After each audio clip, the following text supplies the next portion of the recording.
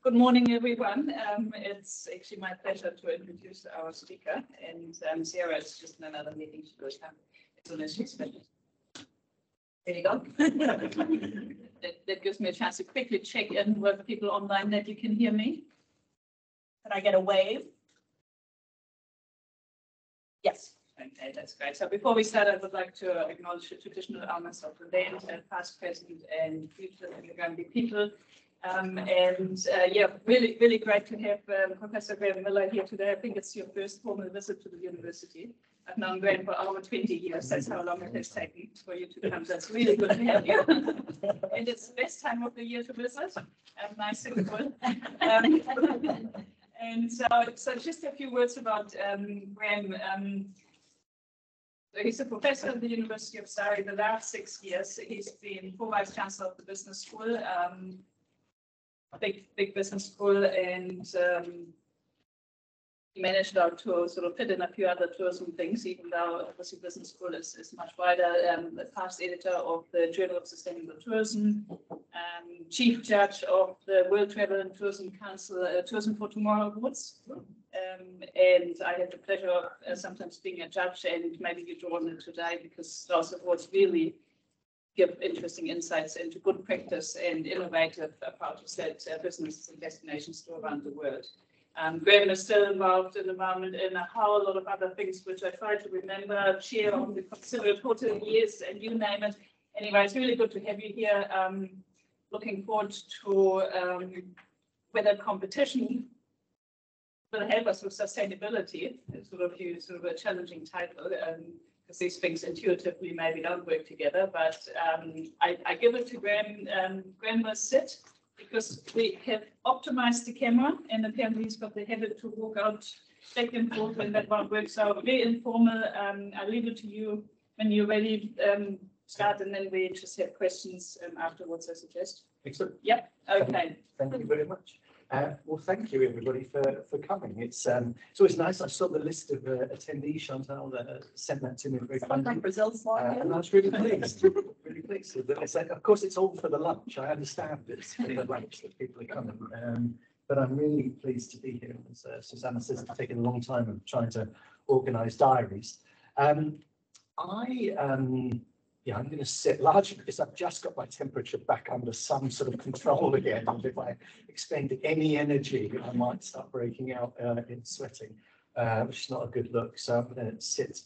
I am conscious that 2 days ago, we gave lots of feedback to the PhD students on how to present. And so I'm an absolute sitting target, not doing what I suggested that you should do as well. So I'm very conscious of the peril I'm in here. I'm going to talk for a little bit and ask questions. The first time I've given this presentation, as Susanna said, for the last 6 years, I've been Pro-Vice Chancellor at the University of Surrey in the UK. I was Executive Dean of Faculty of Arts and Social Sciences. So I had 10 schools that looked after business school, hospitality and tourism, but law, politics, economics.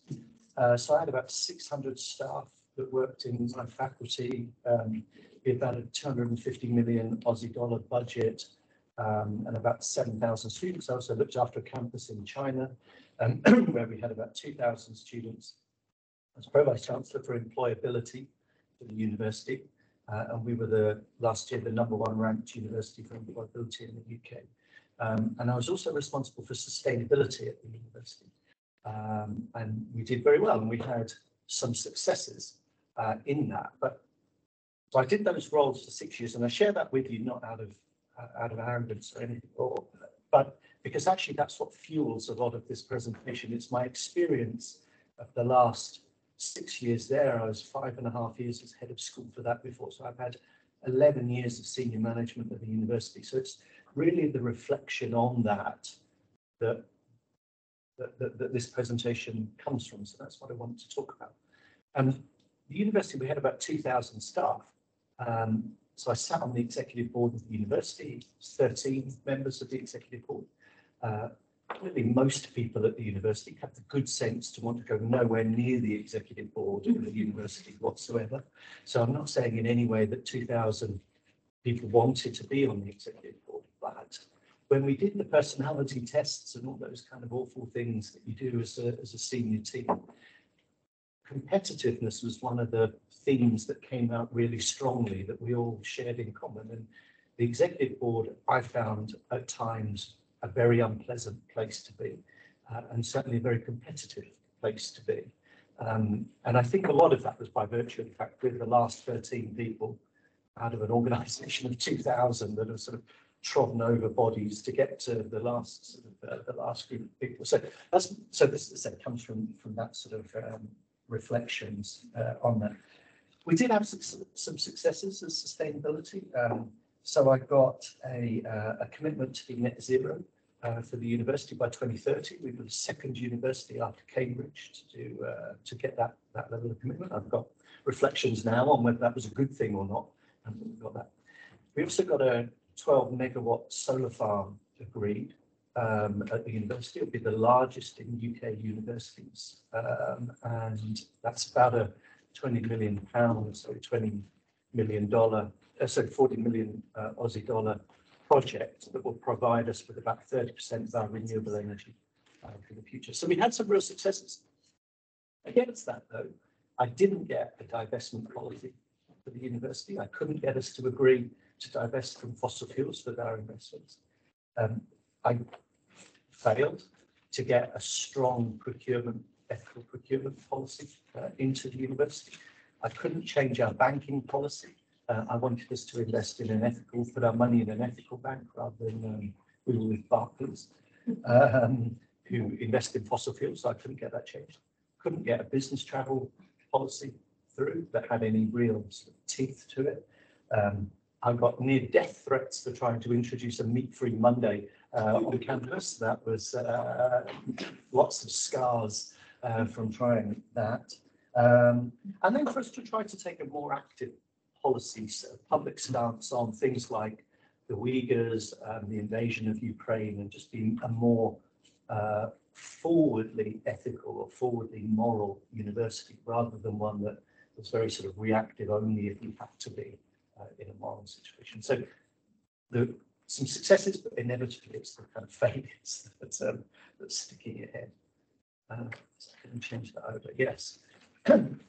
So I started with thinking when I wanted to try to, what does this all mean? And am I still an academic that's able to do any useful thinking? So started with the responsible leadership literature. It seemed like those were the two phrases of what I was trying to do, responsible and leadership. You go back to the classics of Milton Friedman. For those of you who know a little bit about the literature of Milton Friedman, the social responsibility of business is to make profits. That's Milton Friedman won a Nobel Prize. I haven't. So he's at least got some claim to have some ground there. Contrast that then with the Freeman, unhelpful that the names are so similar, but the Freeman perspective of the stakeholder approach to business, which is that the aim of business is really an aggregation or a collection, or at least an acknowledgement of a broader set of stakeholders' objectives. And these have got redefined, and as academics, we like to come up with our own phrases for things that are essentially the same, but strategists are the people who are trying to use corporate social responsibility in a way to make profit. So we pursue CSR because it's a profitable thing to do rather than because we believe it's the right thing to do. Whereas an integrator would be somebody that really is trying to achieve the goals, stakeholder kind of perspective. So the responsible leadership literature, responsible leadership is defined as an orientation or a mindset taken by people in executive level positions towards meeting the needs of the firm stakeholders. So if responsible leadership takes that definition, then it's an individual construct. This is something about my orientation and is therefore quite personal to me.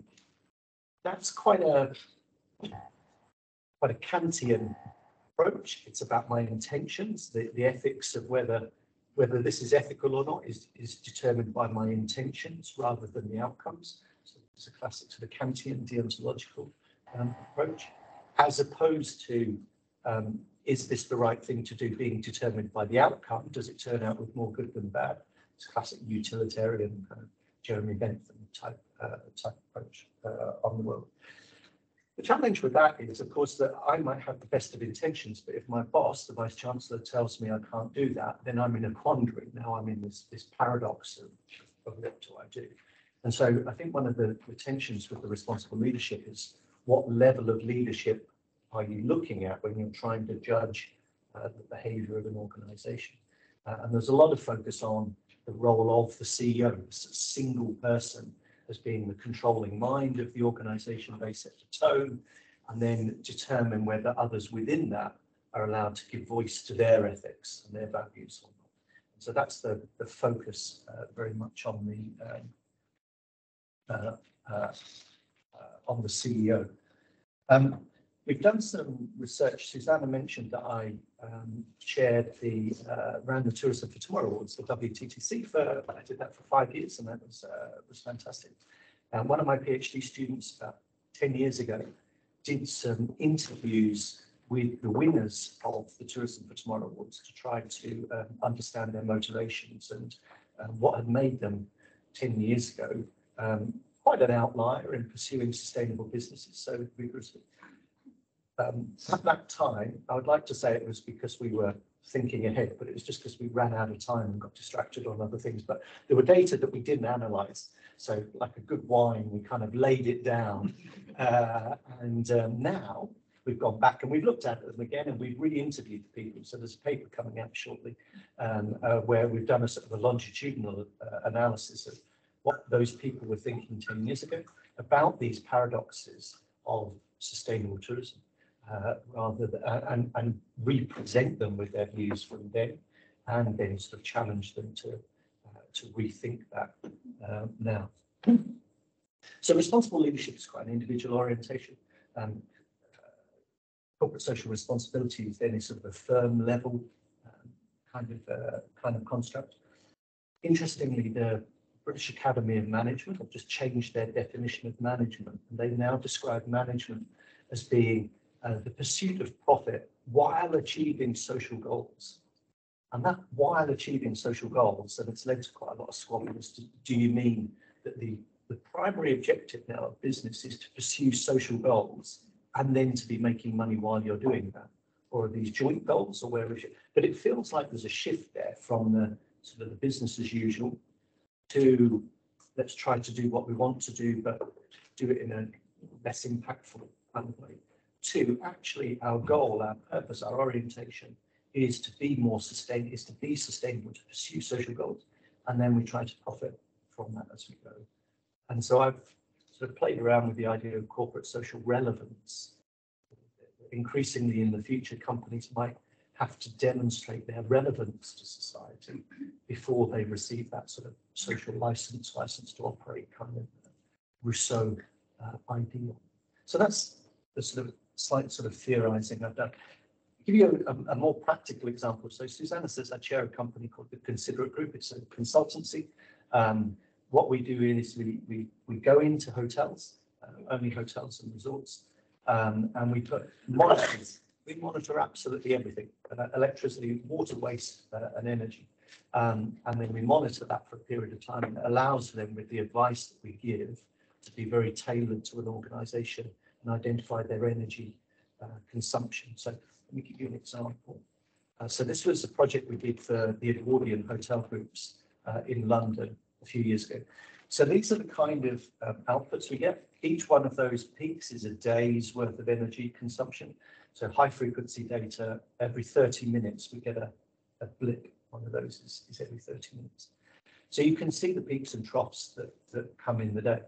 So the troughs, this was after the interventions, was essentially the security guard wandering around turning off lights throughout the hotel. And in particular was turning off the main chandelier in the reception between the hours, I think it's 3 and 6 or 2 and 6 or something like that. I can't remember what it was. On the basis that nobody's really in the chandelier in the foyer. And if you're in the foyer at 3 o'clock in the morning, you're probably not looking at the chandelier anyway. So we turn that off and save energy. So this is the way we sort of classically present the results. And so you've got your electricity savings convert that into carbon. But then, the thing that gets the hook is converting that into room nights saved. So if you save that amount of money, that's the equivalent of selling an extra 11 room nights at £150 room rate. And that's, then what gets the hotel general manager to buy into this. We did the same we turned down the boiler by 3 degrees. Of course, nobody notices if your boiler's turned down 3 degrees. It just means you mix less cold water in to cool off the water. It's still too hot. As long as it doesn't lead to Legionnaire's disease or any waterborne infections, you're fine. So that produced another 29 room nights savings just by turning the boiler down for 3 nights, for 3 degrees. And then the only sort of cost intervention was we put new shower heads in that use less water, and that saved 70 room nights. So I get those as examples because when we present them back and when we sort of pitch for business, it's very much about the cost savings. Yeah, the responsible leadership literature would say we should be looking at people's intentions and their motivations, because if I want to promote a sustainable business, that's the value that I bring into it, and that's what drives my behaviour rather than the outcome, which is saving money. And so that's, I think, one of the challenges of responsible leadership, because I'm not sure how easy that is to understand people's intentions, and then how useful that is, because in resource terms, we still achieve the same outcomes whether we save the money, whether regardless of people's intentions or not. So somebody could be absolutely disinterested in sustainability, and they're only interested in the room night savings, but we've still saved the energy water waste. So that was my sort of thinking with regard to the responsible leadership literature as to whether that's a very helpful way of thinking or not. That's just one example. This is a UK business values survey that the University of Oxford do. It's a survey of about 250 businesses, the biggest businesses in the UK, most of the sort of listed, but UK-based businesses. We've still got 250 left, which was good to know from reading the survey. Friendliness is not very high. So if you look through this, so the number one value, and this is post-COVID, so the number one value that was cited is collaboration. That's surprised me that would be the value. They give the example of the collaborations that came together through COVID, of big manufacturing firms that created ventilators and those kind of things are working with the NHS. Sustainability is 11th on the list, so that's the top 10, so it's 11th on the list. But you've got collaboration, you've got respect, you've got empathy and responsibility there on the top 10 values. But that's how people see themselves. Basically. I think that's important to me, whether they practice that. You're probably better off asking somebody else, somebody you think of this company, do they have these values or not? So these have come from a effective sort of a text analysis of the corporate documentation. That's how this has been arrived at. So this is the sort of PR version of what they say about themselves. So that, yes, you're right, that's an important caveat.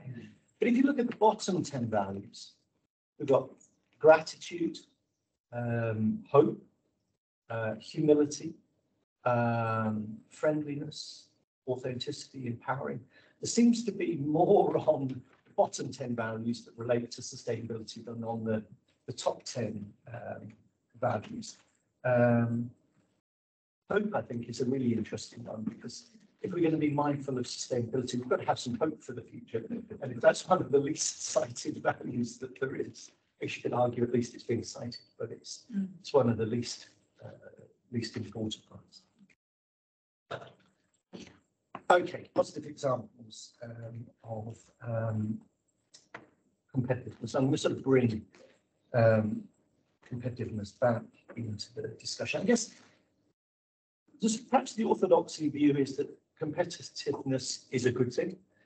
Certainly Friedman's view is that this encourages us not to waste resources. We give it to the most efficient resources.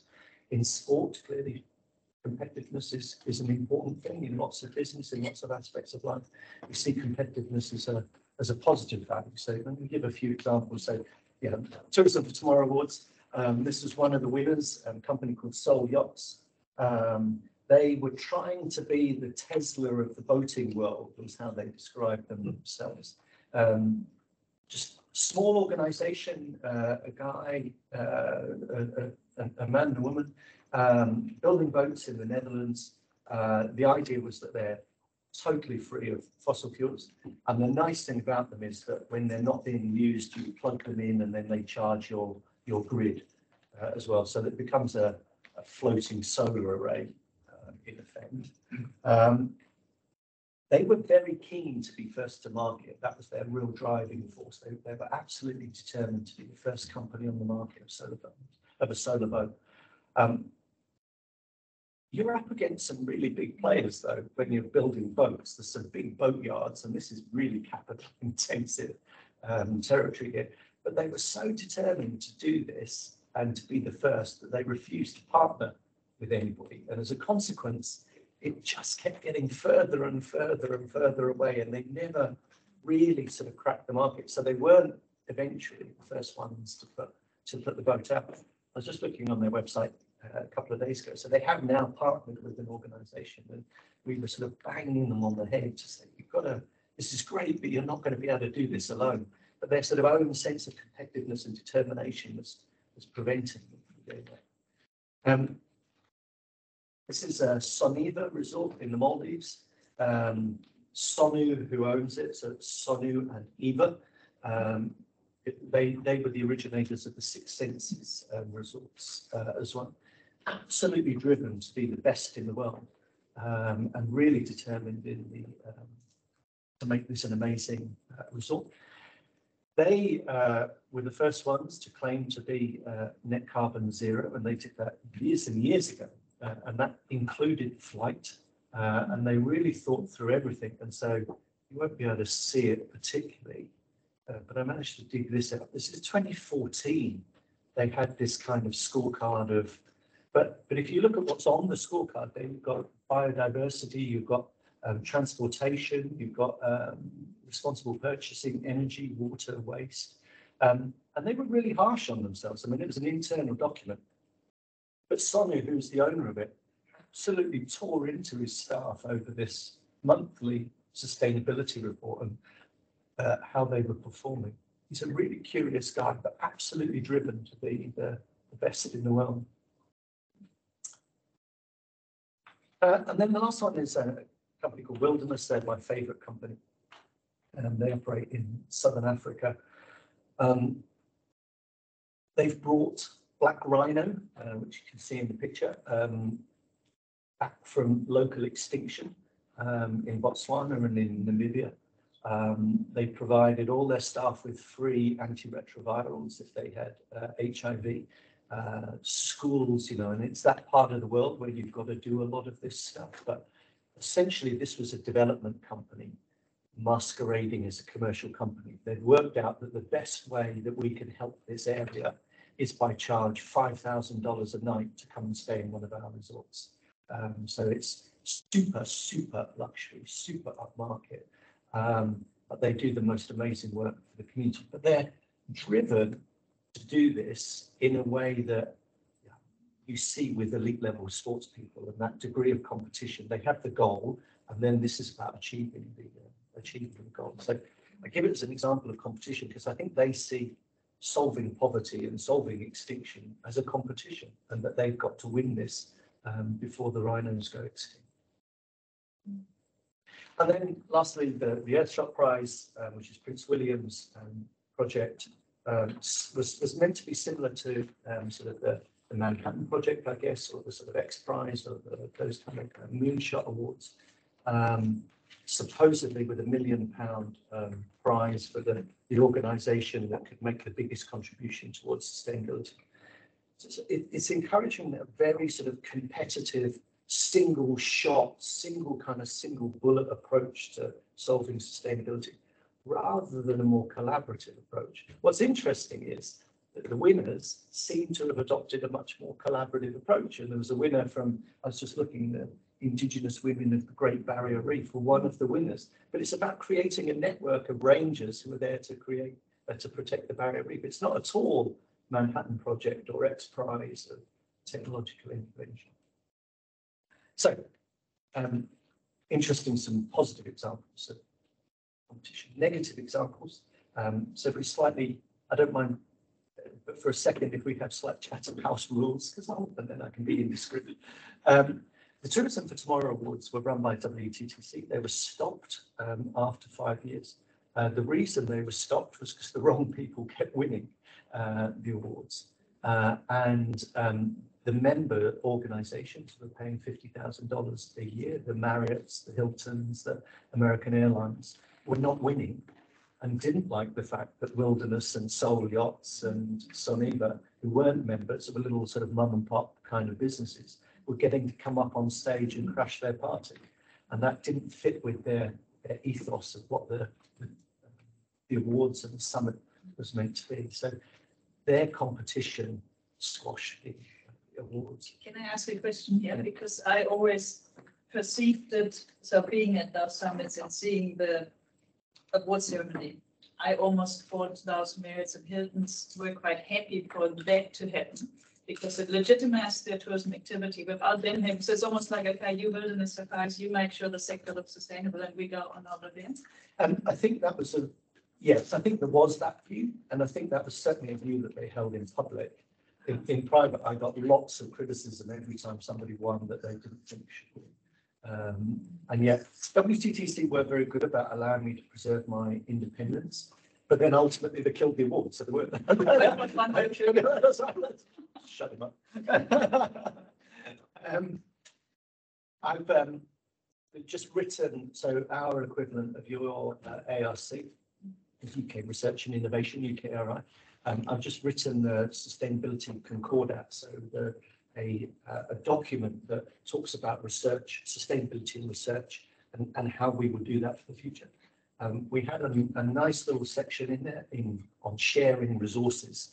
So if you've got a big chemistry lab that does something unique, and you're a university, that you might want to share that with your neighbouring university to save them having to build one and then have minus 60-degree fridges running as well. Maybe you could share these. That got taken out. The Vice Chancellors were not having this idea that we would share resources at all in this. And so the competitiveness of ribbon cutting syndrome meant that we can't pursue sustainability as much as we would like to. And that, I think, gives rise to this sort of problem of sharing more broadly. I had lots of fights with academics about getting them to share offices and lots of scars again from that.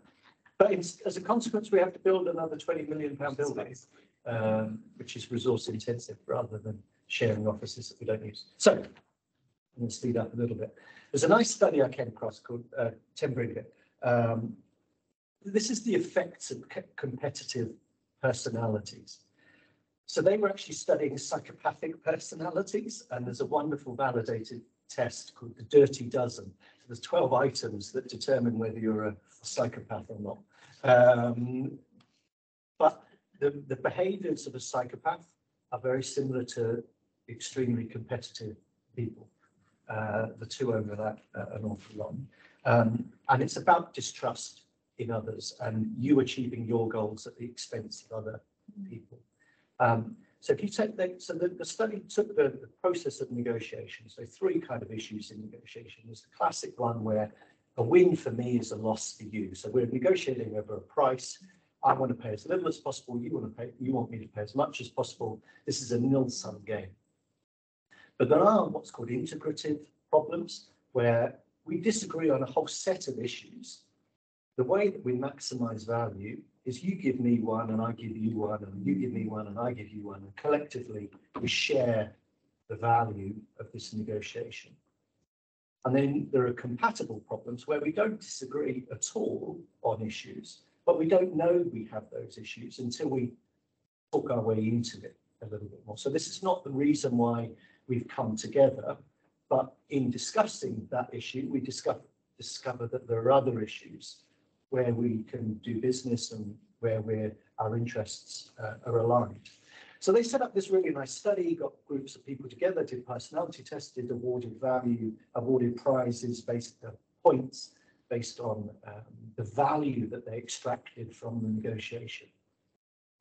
So competitive personality believes others are in opposition to them. So you come to the negotiation in sort of a combative form, and that I've got to get my goals can only come at the expense of you.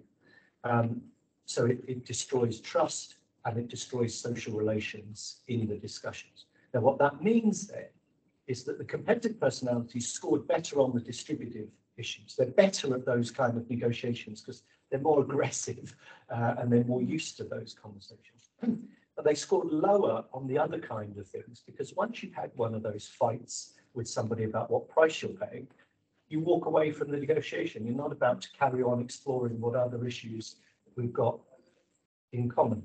So overall, competitive personalities didn't score any higher than non-competitive personalities. It's because they left a lot of value on the table that was unexplored and undelivered. Whereas the more collaborative personality, they lost on the direct negotiation, but were able to achieve better on the other tasks.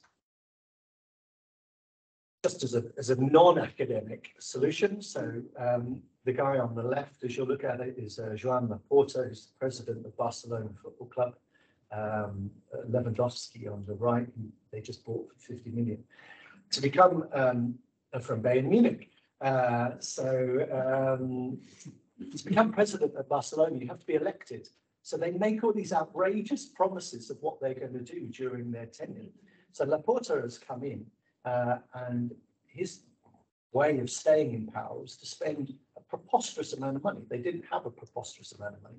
So he's effectively bankrupted the club in order to spend a huge amount of money to artificially inflate the performance of the club to allow him to continue as president. So he's sold over, it's going to be about 70% of their future TV rights for the next 25 years for about 700 million. So he's in effect mortgaged the house for the next 25 years to give them this short-term shot in the arm that allows them to buy Lewandowski and all of these players in order to try to win and for him to become elected as president. And so there's a really extreme competitive personality. And then similarly, yesterday, the Chelsea Football Club spent 500 million this month on players. And the Spanish league described it as being like doping. And I thought that's really interesting, that it's almost like taking steroids and the artificial inflation of performance, but with huge long-term risks for your health and all the athletes that, that don't. So is there something about sustainability, though, that makes it different from sport and makes it different from all the other kind of examples that I've talked about, which is perhaps a question that somebody was going to ask? I think sustainability requires a stakeholder approach because sustainability is multidimensional. It's not measured with a single KPI of being profitable. So it takes a more complex set of actors to come to the stage. One of my PhD students did some research with airlines and airline leaders, and it was after 9/11 and how they reacted to 9/11 and how they reacted to sustainability. And what she found was that the CEOs were largely engineering based. They were really good at solving the problem of terrorism because essentially they engineered out terrorism. So it was all of the locks on the pilot's door, it's the security procedures, it's all the stages that you go through. There's an engineering technical solution to that, and these people were really good at that.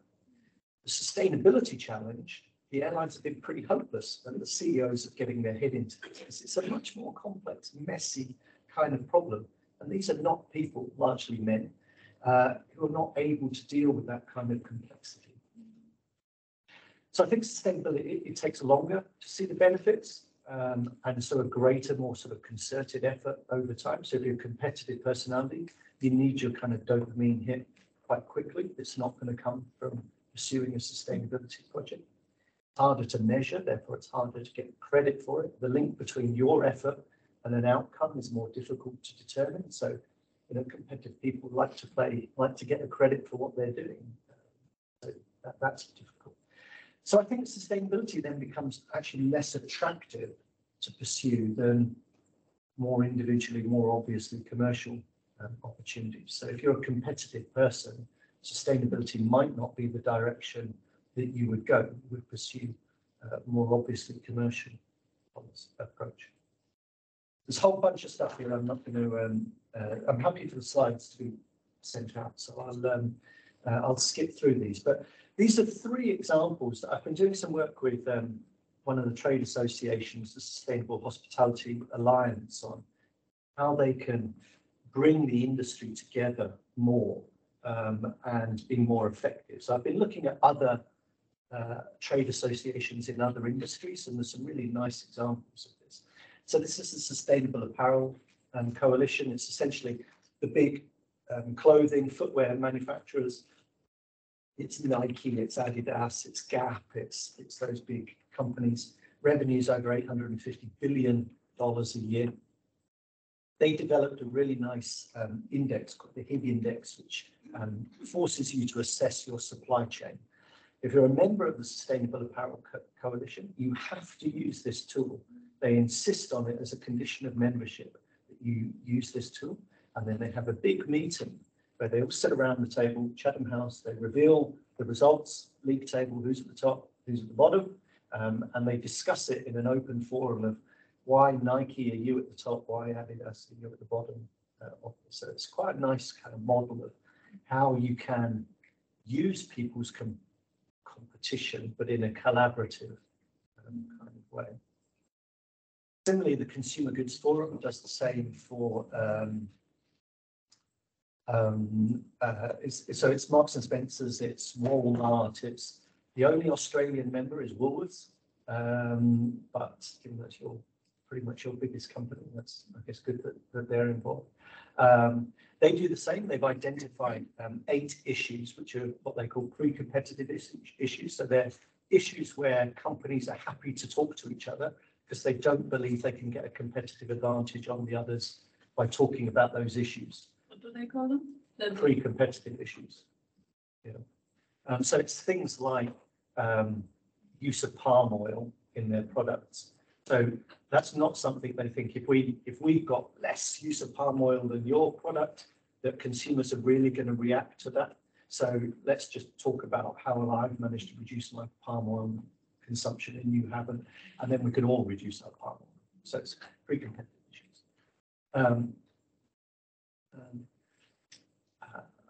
Yeah, I'll skip through that. And then lastly is the Fashion Pact, which is a similar kind of thing. So it's the high-end fashion, it's the Gucci's, the Armani's, the Ralph Lauren's.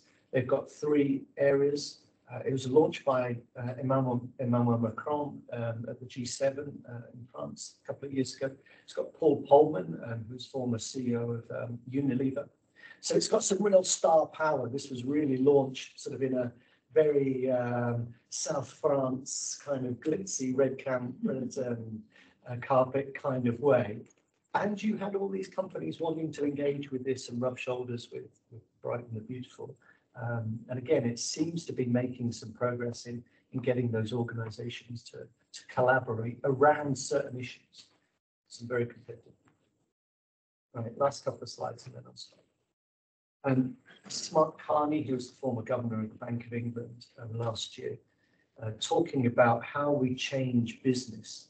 And Mark Carney Mark Carney, as you know, is a fairly sort of level-headed economist. It says this development is not easy, but it is possible and can be strengthened by designing incentive structures and organizational ecosystems. So, for example, make it easier for people to ask questions rather than to avoid difficult decisions, express appreciation for the support of others, own their errors and limitations, and take account of the needs of others. So there's a lot in that that's very stakeholder approach to business. And that's coming, and say, from the former governor of the Bank of England. And there are organizations that do some of those things, clearly. So Four Seasons Hotel Group, their senior leaders, they get a bonus if their staff get promoted. And I thought that's a really nice way of making sure that you take an involvement in the mentoring and the development of your staff. Boeing, the aircraft manufacturer, you get a bonus if you bring forward a mistake, because clearly having a mistake in aircraft manufacture is a really bad idea. So if you you don't want people covering this up. So if you come forward with a mistake, you get a bonus. Did you say Boeing is doing it? Boeing does Not it. very successfully. No. But illustrates why it's important. So I'm sure Mark Carney probably wasn't on the sustainability Journal of Sustainability, but if he had a couple of years ago, we'd have seen this model, which I think sort of encapsulates what Carney was talking about. So points at the top. Points at the top. So the power of the CEO and their sort of autocracy has a significant impact on sustainable behavior. So if you think Elon Musk, Jeff Bezos, the autocrats within their own organizations, answerable to nobody, that tends to correlate very poorly with sustainable behavior in the literature. Against that, they've got this, what they call the CEO effect at the bottom, which is bigger boards tend to correlate with more sustainable behavior because you've got a more stakeholder view. It dilutes the extremist view, it dilutes the degree of competition, competitiveness on the board. But CEO personality, they identify narcissism and hubris as two personality traits that have a negative impact on sustainable behavior. So I guess what I'm trying to do is add there the idea that it's competitiveness as well as narcissism and hubris. Weighing against that is the CEO profiles, and what we see is that females tend to correlate more highly with sustainable behavior. Interestingly, if you've got an MBA, that correlates more positively with sustainable behavior. And that's interesting given some of the criticism that MBAs got over the financial crash in 2008. But it does perhaps reflect well on the role that we do as educators increasingly in making people aware of the importance in sustainability. My thinking about that, though, is whether the students that we train in sustainability are making it to the top of organizations, or if being mindful of sustainability actually hinders your chances of making it to the top of an organization. So that's something I need to dig into. Last slide. So is it compatible with competitiveness? I think without the right context around it, so some of those kind of infrastructure, some of the infrastructure, then clearly a competitive personality can stop the level of collaboration necessary to be more sustainable. So I would argue we probably need to introduce virtue ethics with the pursuit of a good life, what makes a good life for leaders, and maybe encouraging some of those values of humility, respect, hope, gratitude that were amongst the lowest on that list, and get those promoted to be higher.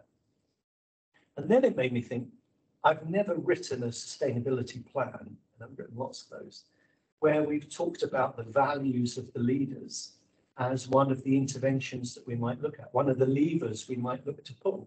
We look to pull technological levers, policy levers, legal levers, economic levers, pricing, all those things. But we never, and sometimes we talk about, the G of ESG is about the sort of the governance architecture of an organization. But we never talk about the personality of the leaders. And if that is a factor in whether we pursue more sustainable objectives or not, then maybe that should be something more obviously in sustainability plans. It's very clearly very personal to leaders, but might be that's something we can factor in. And then if we are, then perhaps we do need to start thinking about measuring and reporting on values, as you said, in our annual reports. Again, if it's an important component of whether an organization is sustainable or not, then perhaps we should be trying to capture that and report it. So it's a bit of a jumble of thoughts, but I really appreciate some thought and some help and some ideas and questions from you. So thank you very much for your time.